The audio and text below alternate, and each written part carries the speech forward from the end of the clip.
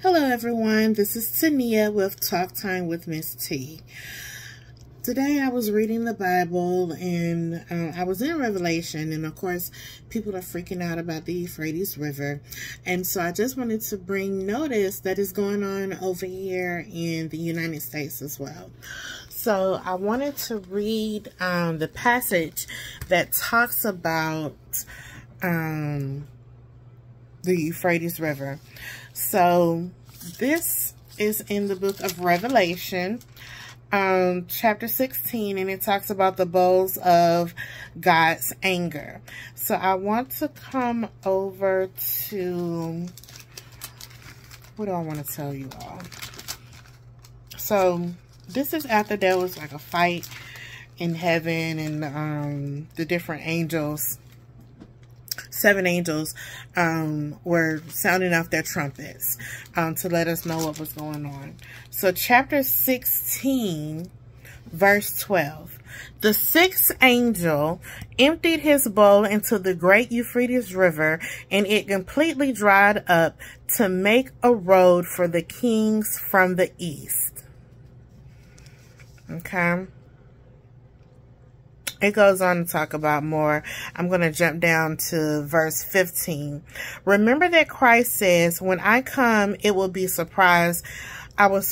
It will surprise you like a thief, but God will bless you if you are awake and ready. Then you won't have to walk around naked and be ashamed. Okay. So I was reading something, interesting earlier today, and over here, I'm in the United States. So 4 of our major rivers are drying up as well. So the Colorado River is drying up, the Mississippi River, the Snake River, as well as the Mobile River. And I had no idea. Like, there's this guy that I watch on YouTube, and he was, having coverage as far as the Colorado River.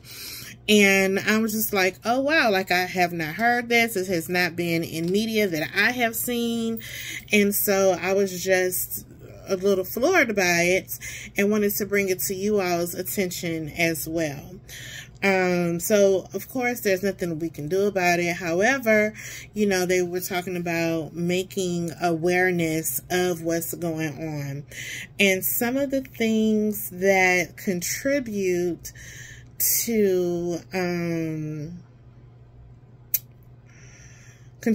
some of the droughts that's going on is the habitat devastation, greenhouse gases, mixed environmental influences,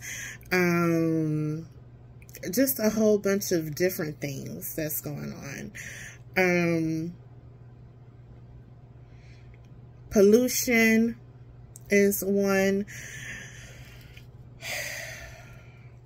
Just a whole bunch of stuff. And so that sort of also brings me to the other day, when I was talking about what happened as far as the train wreck over in Ohio.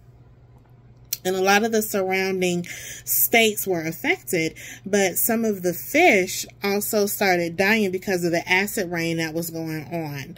A lady was showing a picture of her tree and her plants, and how you can see where it has messed it up. So I just wanted to bring it to you all's attention to be aware and be vigilant about what is going on. Make sure you stay prayed up, that you are in a good space, because although we may not see the last days, we're in the times of the last days. So get yourself prepared. You know what I'm saying? Understand the truth, stand on it, be a part of it. Some of the things that were in the Bible are starting to reveal itself now. Even on another post, I was talking about some of the things as far as history is concerned is going on inside of the Bible as well. So just be aware, So that was just a little bit of what was going on as far as Talk Time with Miss T. it's interesting. I don't know what's going on outside. It's interesting. So, you know, just prepare. You know, I look at this girl on TikTok and she's talking about like these different bags to have in the event that something goes wrong, you know, if there is no electricity, if there is, you know, some type of famine that happens, to start preparing yourself. And I've heard a lot of people start preparing for, I'm not sure what exactly it is. We are in a times when stuff is going on in war times, and like I was looking at this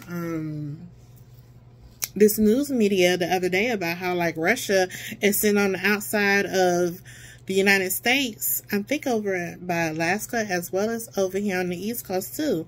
And I'm just like, oh wow, you know, so just be prepared, you know, mentally, physically, all of the above. This has been Talk Time with Miss T. You have a blessed day. Bye-bye.